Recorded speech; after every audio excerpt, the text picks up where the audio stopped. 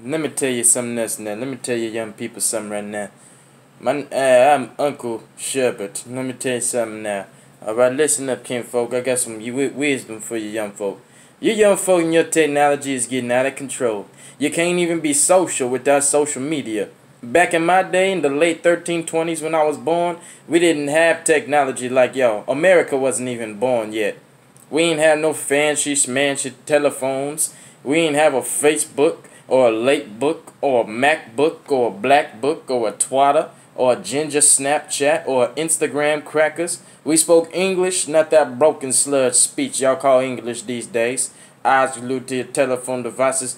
Ain't nobody talking through cups no more. Ain't nobody talking through cups no more. You done lost your marbles. This is why I told them children, eat them vegetables, stop eating them pills, and stop eating them twigs rolled up in cigar paper that y'all like to light on fire and then eat.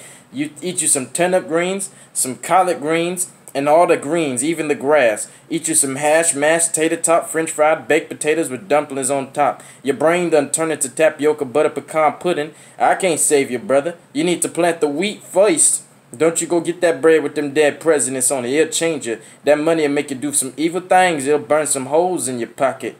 Don't you go get that other bread. Get you some natural, wholesome bread for your childrens. Get you some nurture. Back in my day, we had a barter trade system. I met my wife because I traded a Christmas ham for her.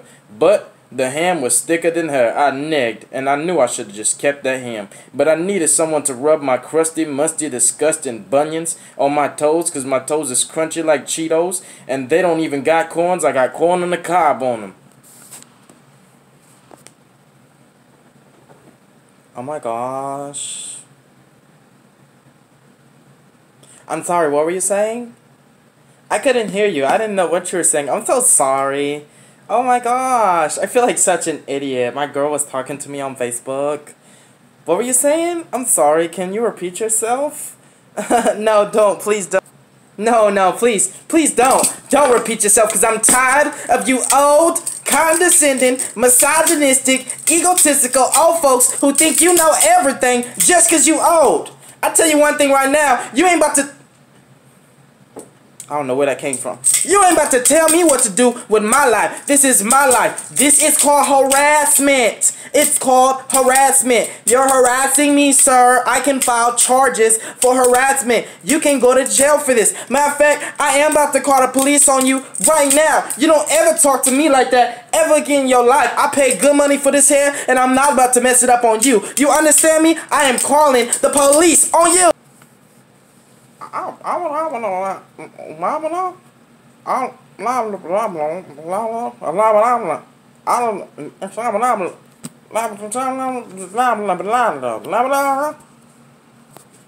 sorry. I know you did not just call me a hoe. You did not just call me a hoe. Ain't nobody sharing me. Ain't nobody sharing me. I don't give free rides. We don't share rides around here. I ain't no hoe. I ain't no thought. I ain't no... What you want to call me? A thought? A hoe? Excuse me? Don't you ever in your life call me no hoe. I ain't no trick. This ain't no trick.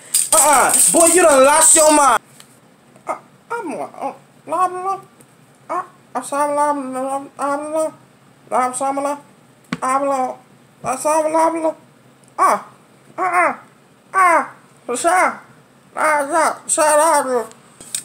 Oh, so now you trying to tell me to stop? You trying to tell me to stop? You the one who got me started, nigga. Don't tell me to stop. Don't bite off more than you can chew. Practice what you preach. Hypocritical men. This is exactly why I'm lesbian. Cause niggas like you is the reason why I don't like wieners no more. You done lost your mind. Don't you ever tell me to stop. If this is harassment, I am calling 919 right now. This is harassment. You don't ever treat a woman like this ever in your life.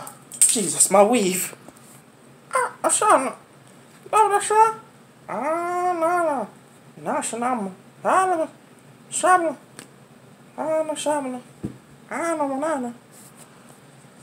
Excuse me, hold up.